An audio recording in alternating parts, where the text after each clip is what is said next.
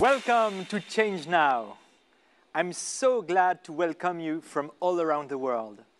Welcome, welcome, welcome to ChangeNOW 2021. You are joining today from 150 countries. This is living proof that the seeds for change are everywhere on the planet. Since the last time we've met in person here in Paris with 28,000 participants, the world has been hit by an unprecedented crisis. And as you will hear from many speakers after me, this is a critical decade. In the darkest hours of this crisis, we launched a general call to all changemakers to rally forces and keep the global agenda for climate, resources, biodiversity, and inclusion moving on. And you responded massively to this call. Now, our role here, collectively, is to make something about this moment. See this online gathering as a university, or the marketplace for a better future, or the LinkedIn of impact. So connect, discover, and take up speed on subjects. This is an accelerator event, maybe the best place on Earth during 3 days to grow your impact. This is also an unprecedented event, not only because of digital, but also because this is the first time ever that we have so many experts and leaders of change accessible to anyone for free from anywhere. Usually, we do that at the end. But this time, I like to do it at the very beginning. This year has been extremely tough for anyone on the planet. And for us, organizing this global event has been an oversized challenge for the small team we are. But we made it despite everything. So I would like to start by paying tribute to the ChangeNOW team, to the 22 souls who have embraced the challenge and made all of this possible. I hope you will feel the magic we put inside this edition. We created it with our hearts, with our full determination and dedication, and with a great sense of purpose.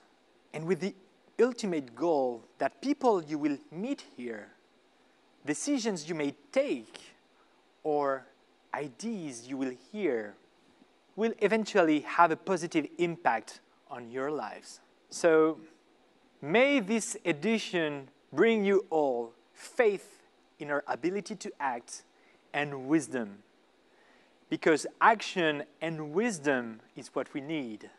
And now, without further ado, I'd like to check on Rose. Rose, where are you? Hi, Santi. I'm here in the second studio on the vegetal stage. Because even if ChangeNOW is digital this year, the backstage here is very physical. We have recreated 4 recording studios to host all the speakers who could make it, of course, in total respect of the sanitary measures. We have also equipped nearly 2,000 square meters of space in Paris for all the teams that make the platform live. Because ChangeNOW is not only the conference. You will see also many other activities during the 3 days. A World Expo with 300 handpicked exhibitors among the most promising solutions for the planet. Discover them, connect, exchange directly with them. You will also see 3 full days of pitch sessions with juries of experts and a job fair on Saturday to help you connect with mission-driven recruiters and maybe find your next job with a positive impact. We're also hosting a film festival with a selection of films in free access during the 3 days, as well as an art auction, actually the first sustainable art auction on Friday at 6 p.m. Paris time. ChangeNOW 2021, it is also tens of workshops, 20 ecosystem highlights and partner events hosted directly on the platform. And last but not least, thousands of networking opportunities for you to connect with changemakers and accelerate change. What we are experiencing today is exceptional. The challenges we are facing are unprecedented in the history of humanity. And it is up to us, up to our generation, to address these issues urgently. But what is also unprecedented is our ability to act together, to be connected wherever we are in the world. And this digital event is giving us a big opportunity to do so, with 3 days of global collaboration and action to change the world. Now, I believe you are all waiting for the show to start, so let's go. It's time to change now. And Kevin, I believe you have a special guest. Yes, indeed, Rose. I am in great company this morning, or this evening, depending on where you are in the world at the moment. I am with Kimbal Musk. Hi, Kimbal. How are you doing? Where are you calling us from? I'm calling in from Colorado, United States. And thank you for having me. I'm really excited to be part of ChangeNOW. We're so excited to have you with us, Kimbal, for the 4th edition of the ChangeNOW Summit. You're actually the very first entrepreneur to be sharing his work with us at ChangeNOW. Many changemakers will follow you over the course of the next 3 days, and I do hope that you'll have the time to watch, to connect with them, and share your expertise because they do, have a lot to learn from you. Thank you. I'm really excited. I heard there's a really good attendance from South Africa as well as the United States, so I'm excited to be part of it. Yes, there are actually many people watching us from South Africa, from the US, from all the regions of the world. And I'm taking this opportunity to say hi to all of you who are watching us from the 5 continents. So, as Rose said before, it's time for Change Now, so let's get started.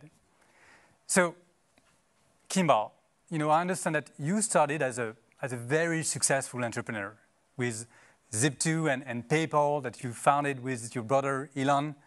I'm really curious to understand, what was your next step? What prompted you to get involved in a project that really cared about people and the planet? Well, my background, I grew up in South Africa.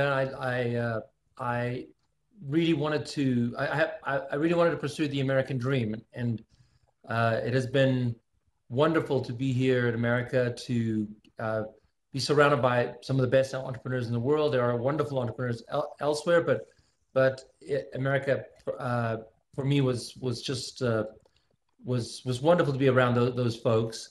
I found it was a journey for me. I try to do things that just made money back when I was younger, and found it very hard to stay motivated. The good thing was I learned that I was a good entrepreneur at a young age. I did a house painting business as an entrepreneur while I was in university to pay my way through school. And I actually, for a student, I was very, very successful and financially well off, and also completely bored out of my mind. That kind of a business did not, there's nothing wrong with house painting, but it just did not move me. Didn't have the kind of impact that I need to have in my businesses. And so I learned early on that money is not a motivator for me.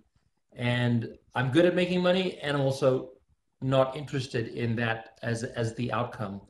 I've learned over time that money is simply a way to enable you to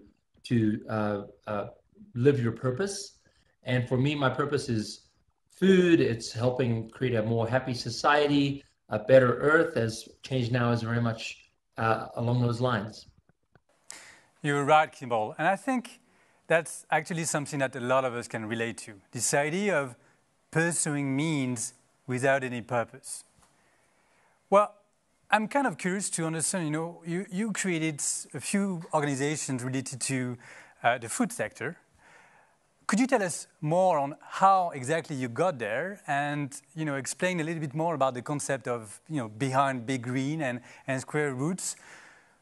What's that concept of learning gardens in school, and why is it so important to you? Sure. Yeah. So I think the story starts with me being 12 years old and cooking for my family in South Africa.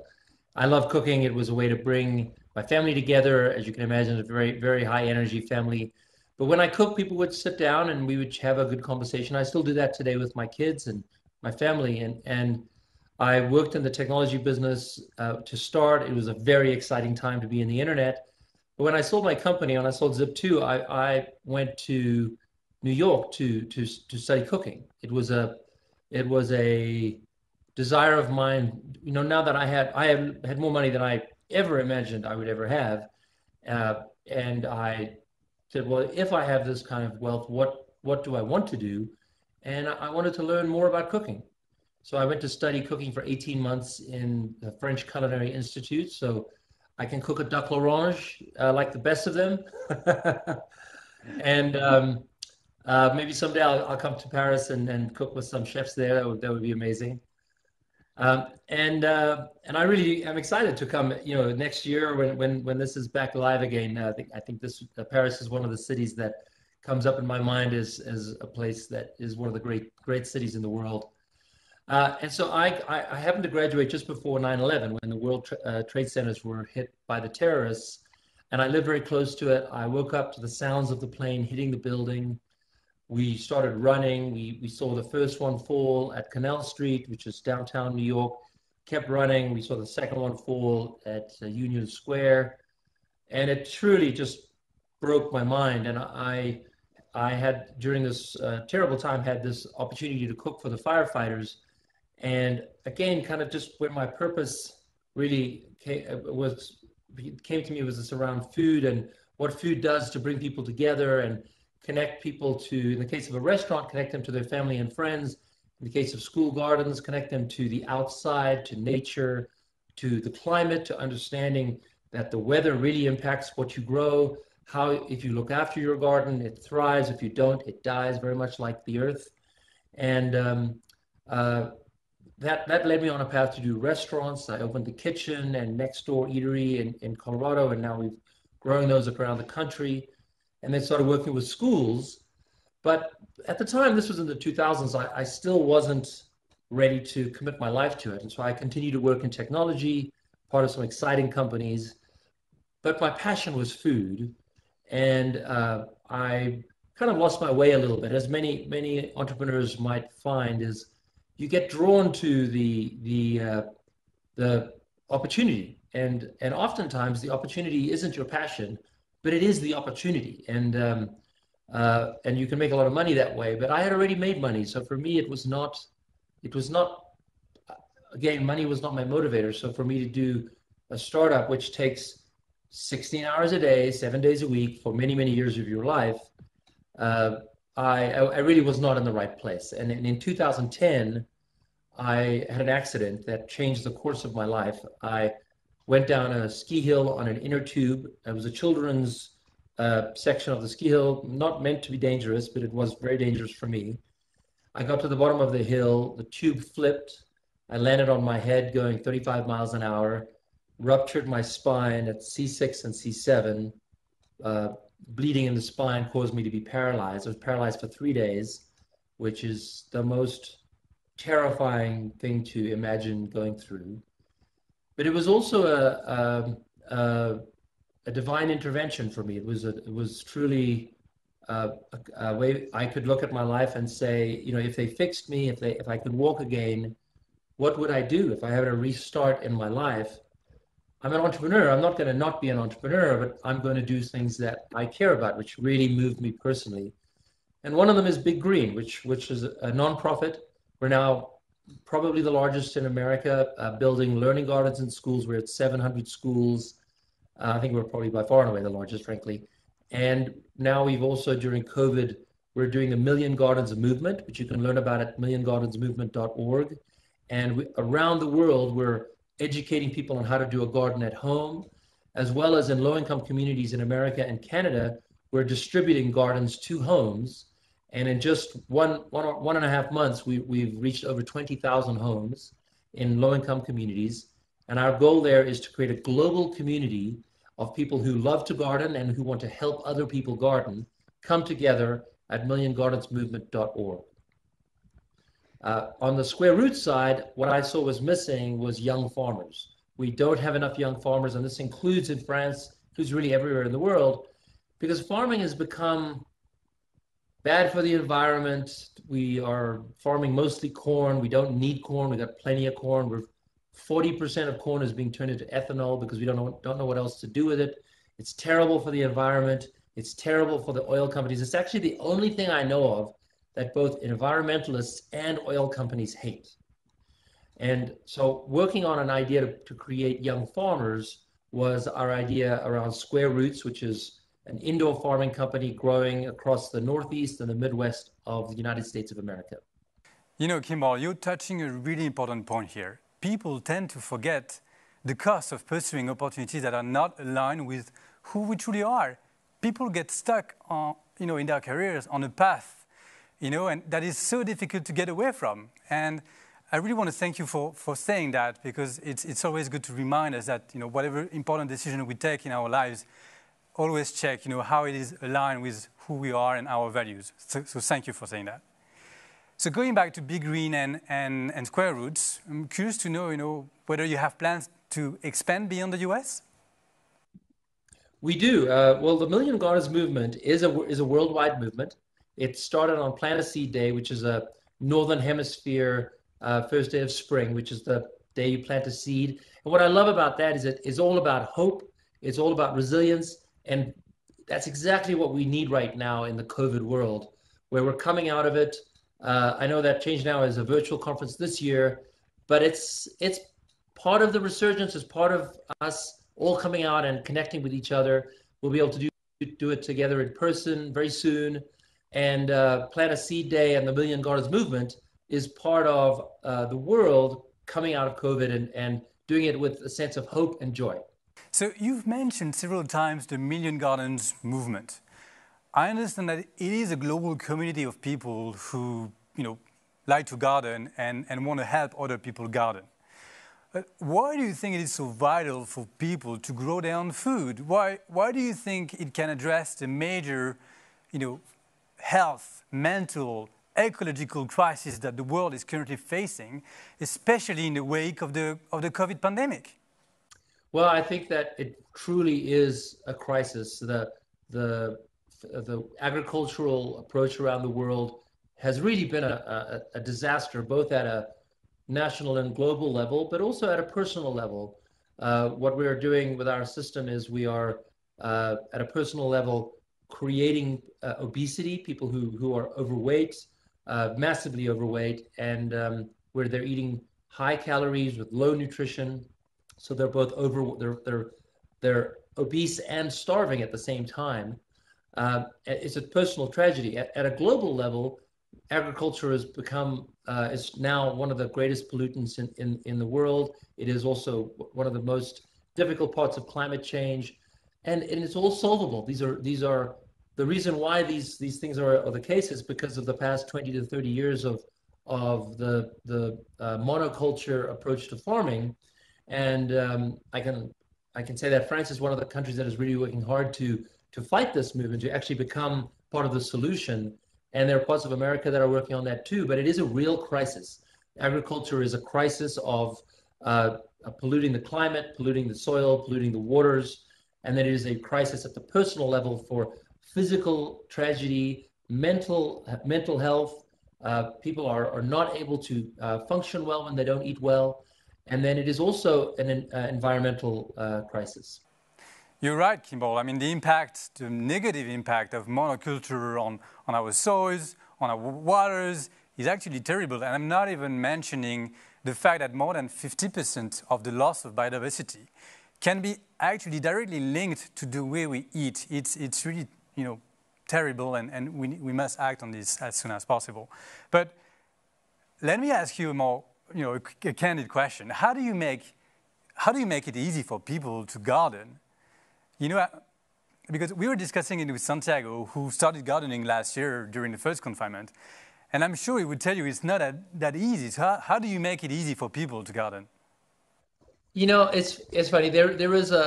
We've been working in the gardening space now for over 10 years, and there's an intimidation factor to gardening.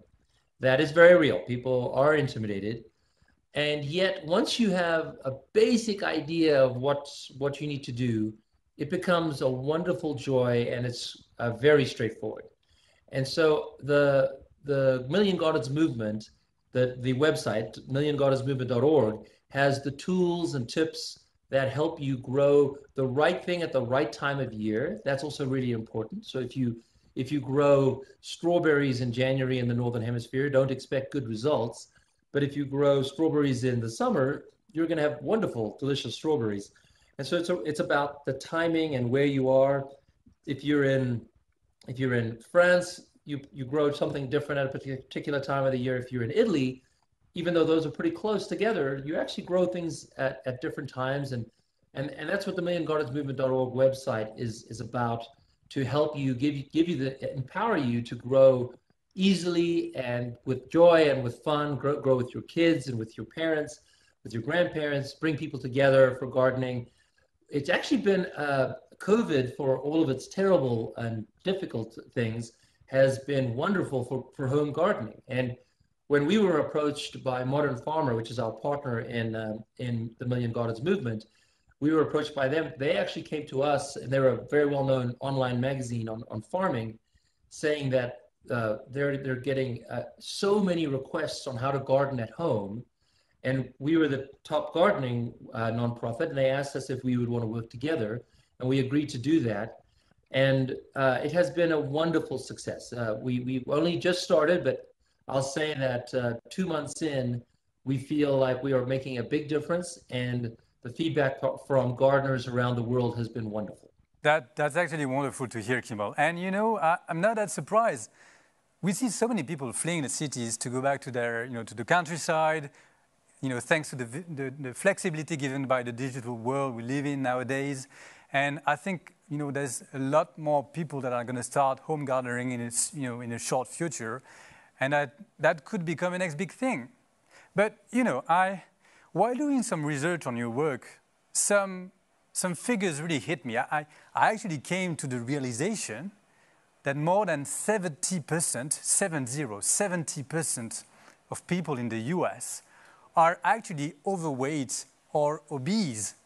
And actually more than 20% of people don't know that ketchup is made from tomatoes. I mean, when you think about it, I understand the end goal for you, which is to reconnect people with real food. But don't you think it's actually the whole food system that we should change? And if yes, how would you go about it? Well, you're absolutely right. The obesity crisis in America is just awful, and it is just getting worse. The numbers are not just really high, 60 to 70% of Americans obese, but if you look 25 years ago, starting in 1995, obesity was under 20%. Just in 25 years, it is now almost 70%. And that means that it is something that in our lifetimes we created, and in our lifetimes we could fix. And so I think that while it is truly devastating, it is something that can be changed in our lifetimes. And it's going to take a lot of entrepreneurs, a lot of people in the nonprofit world, as well as the for-profit world. As an entrepreneur, I see opportunity. I don't just see challenge. But it is absolutely something that we need to focus on as our society, not just in America, but because America exports its culture, it's unfortunately exporting its food system. Places around the world are starting to see obesity issues as well. In Mexico, for example, obesity kills more people than gun violence and smoking. And gun violence in Mexico is so terrible. To imagine that there is a bigger killer is hard to believe, and yet obesity is a much bigger killer than guns and smoking. Wow, that's a terrifying statistic that I wasn't aware of. Kimbal, beyond the idea of reconnecting people to real food, it seems to me that it is actually the connection to nature that is off today. And I guess a lot of it can be explained by the fact that we're nearly 60% of people globally that are city dwellers. And I think that figure is going to go up to 70% in a few decades. And I guess, that could really explain why we're so disconnected with nature. So my question to you is, how can we change that? How can we improve our willingness to preserve it? How can we put it on our leaders' agenda the same way climate change has been on our economic and political agendas for quite some time now? Yeah, absolutely. The connection to nature, I believe, is one of the greatest benefits that gardening does. One of the most beautiful things about our learning gardens, the gardens that are in schools, is that it gets kids out into the garden for 90 minutes a week on average. 90 minutes that they would normally be in a classroom, they get to be outside, they get to understand the weather and the changes in weather and how that affects their garden. For example, in America, just this past month, we've had rain that we've not experienced for example, in Colorado, we have not experienced rain like this in 80 years since they started recording the rain data, and that changes how you garden and changes if you are connected to nature and connected to the outdoors. You realize how much climate change is happening, how much unusual events are occurring that you get because you are going outside and you're growing and you're realizing, oh, in our case, our Million Gardens movement, we provide gardens to homes in low-income communities, and it's potatoes. We did this spring, which is a wonderful thing to grow. When they're ready, you dig your hands through the soil and you dig them like you're digging for gold. It's really a fun thing to garden. And our gardens can be moved indoors and outdoors, and that's been really important because with climate change and this very unpredictable outdoor weather, that is very important for our people, our community, our citizens to know, to be connected to that and understand how important getting our community and our world behind supportive solutions for the climate is. Thank you for this answer, Kimbal. You've been a very successful entrepreneur, but you're also a very successful social entrepreneur. I understand that you were named the Global Social Entrepreneur of the Year by the World Economic Forum in 2018.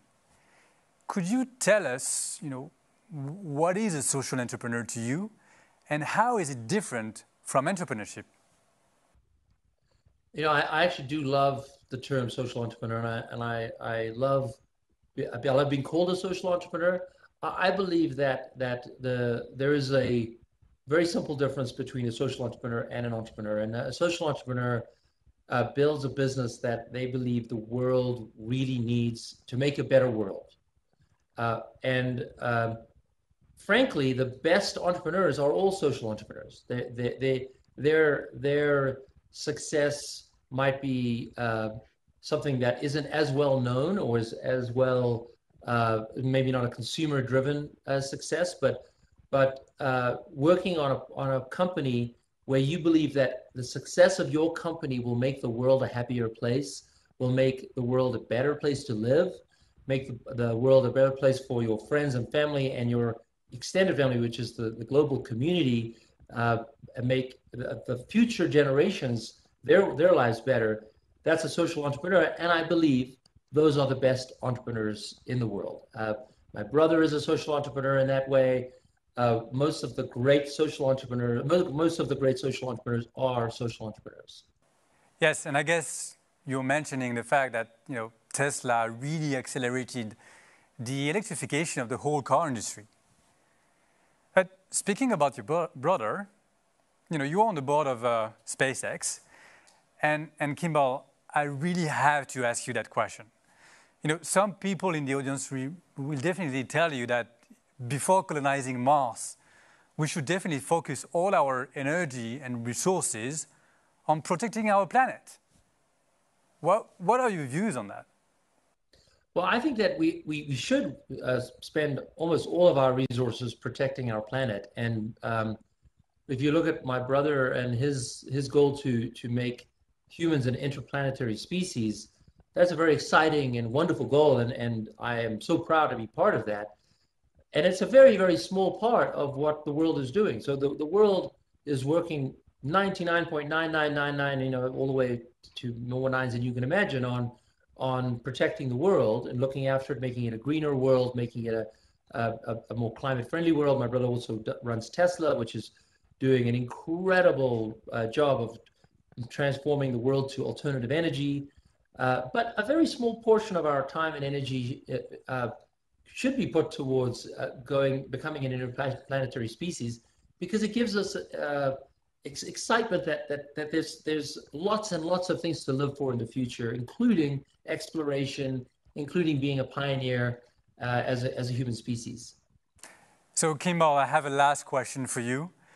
Are there any words of wisdom that you would like to share with our audience?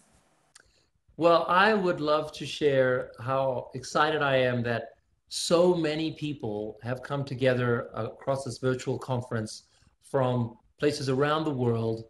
It is a time in our lives to really think about what we can do after COVID. When you think about COVID from the perspective of tragedy, there are a lot of issues with it, but there's also opportunity. And that opportunity is that you can now choose whatever you want. You could decide to change your career. You could decide to go start a business. You could decide to stop everything you're doing and do something completely different.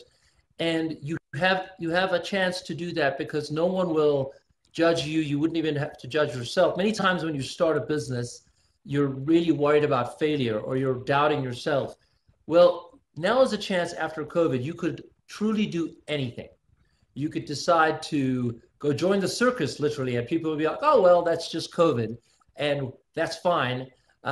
Or you could decide to go start a business in an area that you love and you're passionate about, but no one ever expected you to do that. This is your time. Take this opportunity to make the next chapter of your life the best possible one you can make.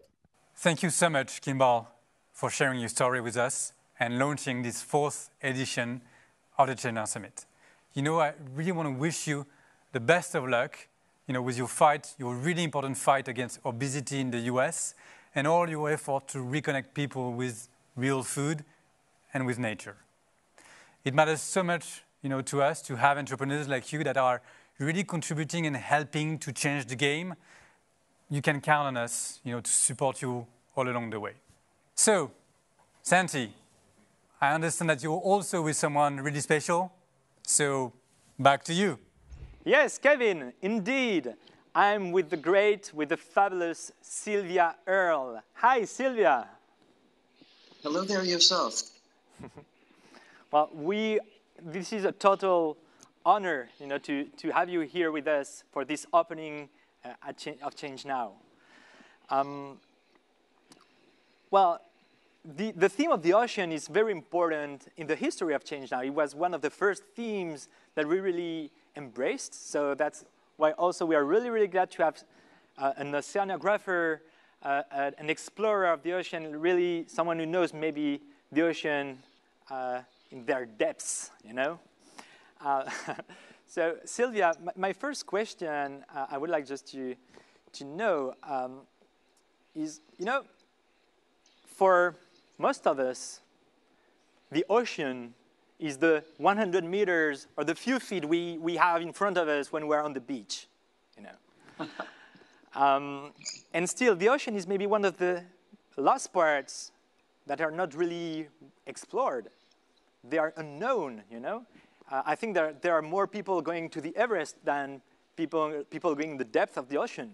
So you spend your life, you dedicated your life to discover and know the ocean. Can you tell us a bit more about what you've seen during all those years, how that evolved the life in the ocean? In the 21st century, we can share the view that astronauts have given us. The world is blue. When you stand on the shore, as you say, we only see a few hundred meters out beyond where we are standing. But if you were really honest about the nature of the world, it is mostly ocean. And it isn't just a purpose. The average depth of the ocean is 4,000 meters. 4,000 meters. The maximum is 11,000 meters. And only a few people, about a dozen, have been to the deepest part of the ocean. So this is a moment in time, as never before, that we know that the ocean dominates the nature of our home planet, Earth. I've had the pleasure of spending thousands of hours under the sea. I've lived underwater 10 times. I've used more than different kinds of submarines. And I want everyone to be able to share that kind of experience, to see that the ocean is not just water.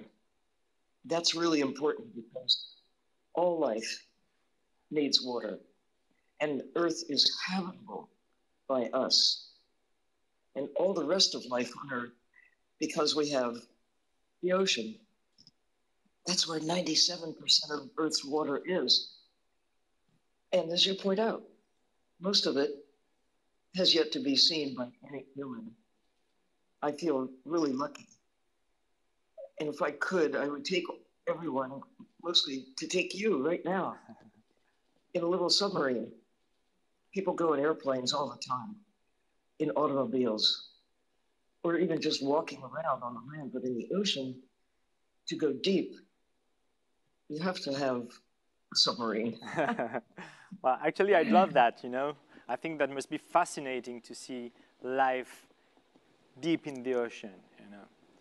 And what gave you really or how and when did the call for the ocean happen, you know? I got knocked over by a wave when I was about 3 years old. The ocean got my attention, but it's life in the ocean. I mean, I wish I could take everyone down to see what it's like below where sunlight penetrates. It's dark, it's cold, the pressure gets more as you go deeper, but it's beautiful. And the creatures who live there are innocent of anything that we do.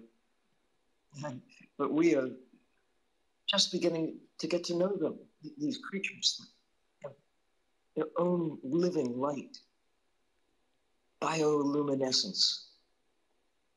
As you descend into the deep sea, it's like descending into a galaxy of little lights, of small creatures that flash and sparkle and glow. Don't you want to go and see it for yourself? Wow, definitely. I think that would be, this must be one of the most, you know, fascinating shows on Earth. Well, I think you're really lucky, you know, to have done that for so many years, because it's, well, lucky, and also you decided it. You know, it's really like you made all your path toward this mission to work also on ocean knowledge and ocean restoration. So can you tell us a bit more about really this topic, because ocean is so important for the planet, and what's your vision of the future and the future of ocean? If you could be born anywhere in time, I would think this is the right time. But we now are armed with the superpower of knowing what the smartest people who ever lived a century ago, or even 50 years ago, could not know what the children of today have this knowledge that did not exist, could not exist. As you pointed out earlier, the ability to connect with the rest of the world, to see what we can now see, go where we can now go, if not personally, at least by connecting with people visually. We have this power of understanding. And now we know that Earth is in trouble because of our actions. Yeah. But it's not too late to turn things from decline to recovery. That's we are the luckiest people. Understand, we can shape a future. We have a choice. Thank you, Sylvia. And indeed, we have the choice. We can do many things, I suppose, to help the ocean. And maybe for many of the visitors today, there are very simple things we can do. You know, I guess a lot of people here live near the seashore or goes to the beach for holidays. What can they do as simple humans and human beings there on the seashore to protect the ocean? Well, many people seem to think that if they don't see the ocean or touch the ocean, it doesn't matter to them. But with every drop of water you drink, every breath you take, you are connected to the ocean. The ocean, life in the ocean generates most of the oxygen in the atmosphere. It's been doing so for hundreds of millions of years. And we're the beneficiaries of life in the ocean that has shaped climate, the weather, holds the planet in a condition that is suitable for the likes of us. So, you know, we all need the ocean. Now the ocean needs us, because what we're putting into the ocean, even if you're far upstream, if you've never seen the ocean, what you dispose of, or even the burning of fossil fuels and carbon dioxide up in the air, methane, is warming the planet, warming the ocean, changing the ocean, changing the planet. Everybody has an impact on the ocean, whether you ever see the ocean or not. The ocean has an impact on you, whether you see the ocean or not. And now, again, why we're so fortunate in the 21st century, because we can see the connections. We can understand what no one could understand before, about right now, the way that everything is connected. And how you live your life, the choices you make about what to eat, about what to wear, about how you travel, and how you give back to nature. We have taken from the land and from the sea, you know, we've taken so much of the ocean. We need to think about the limits. You know, most of the big sharks, since I was a child, they're gone. 90% of the sharks. And some people say, well, that's a good thing. That makes the ocean safe, right? No, it's not right. We need the sharks. They keep the ocean healthy. And they're really not a danger to us. The danger is losing shark, losing tuna, losing life in the ocean. We have a chance to get back. And this year, right now, it gave us the decade of extraordinary focus on ocean exploration and care.